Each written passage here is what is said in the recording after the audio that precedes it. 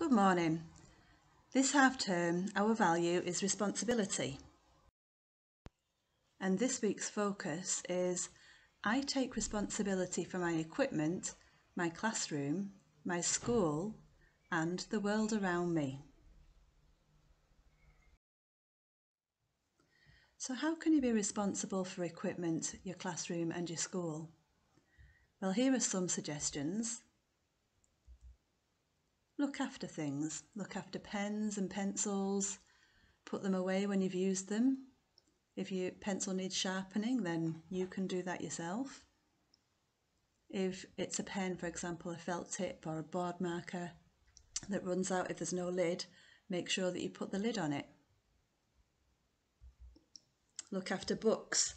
Put them away when you finish using them. Use them carefully to make sure that they're in good condition for if you or another person wants to use them again. Don't waste paper. Put your rubbish in the bin. If you use a cup or a plate, you could wash it up yourself when you're finished and put it away. Look after your uniform, and for example, if you take your jumper off, make sure you know where you can find it again. It's always a good idea to put your name in your jumper. If you wear glasses or hearing aids or something similar, make sure that you bring them or that you're wearing them. And if you use a PECS book, try your best to use it properly and take it with you when you move to a different room. Remember things that you need, such as your swimming kit or your PE kit. Move responsibly and move carefully around the classroom. That helps to keep everybody safe. So just walk around school. And when you're outside, use the outside equipment safely and play responsibly outside. If you use something like a football, look after it, bring it back in so that it doesn't get ruined. And particularly at the moment, but all the time, it's important to be hygienic. So remember things like washing your hands frequently throughout the day. So we've talked about how to be responsible for our immediate environment, that's our classroom and our school, but how can we show that we're responsible for the world around us? Well, firstly, show respect to other people and things. Be polite, use good manners. Help others. Don't drop litter. Always put your rubbish in the bin. And if there's no bin nearby, take it with you. Recycle. Loads of materials can be recycled, and that's better than just putting it in the bin. When you're not using the lights or other electrical equipment, switch them off. Don't waste electricity. And the same with the tap. When you're not using it, make sure that it is fully switched off. Don't waste water. And in fact, don't waste anything. And when you're out and about, treat the environment and treat equipment such as if you're in the playground, treat the play equipment with respect. Use things properly. So why is it important for us to be responsible for these things? Well, firstly, things will be there when you need them. And things will be in good condition when you need them, because they will have been looked after. And people, including you, will feel safer and happier.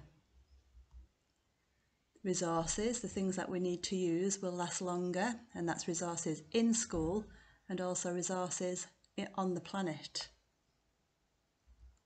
And your environment will look better, so that's your classroom environment, your school environment, your town, your local area. If everybody treats all these things with respect and is responsible, then they will look better. And, really important, if you're responsible, people are more likely to trust you. So this story is called The Two Lumberjacks. So obviously it's not about looking after things in school, but it is about looking after equipment. It was the annual lumberjack competition, and the final was between an older, experienced lumberjack and a younger, stronger lumberjack. The rule of the competition was quite simply, who could fell the most trees in a day was the winner. The younger lumberjack was full of enthusiasm and went off into the wood and set to work straight away. He worked all through the day and all through the night, and as he worked, he could hear the older lumberjack working in another part of the forest, and he felt more and more confident with every tree he felled that he would win.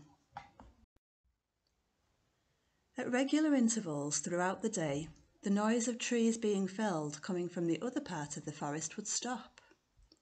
The younger lumberjack took heart from this, knowing that this meant that the older lumberjack was taking a rest, whereas he could use his superior youth and strength and stamina to keep going. At the end of the competition, the younger lumberjack felt confident that he had won. He looked in front of him at the piles of felled trees that were the result of his superhuman effort. At the medal ceremony, he felt confident and was expecting to be awarded the prize of Champion Lumberjack. Next to him stood the older lumberjack, who looked surprisingly less exhausted than he expected.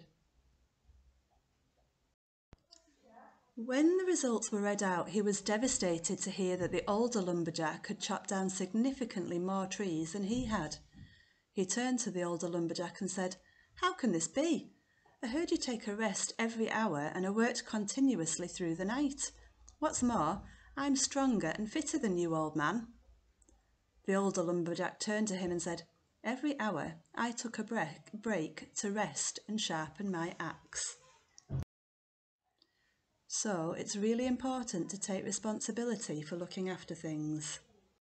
This week, show that you can take responsibility for your equipment, your classroom, your school, and the world around you.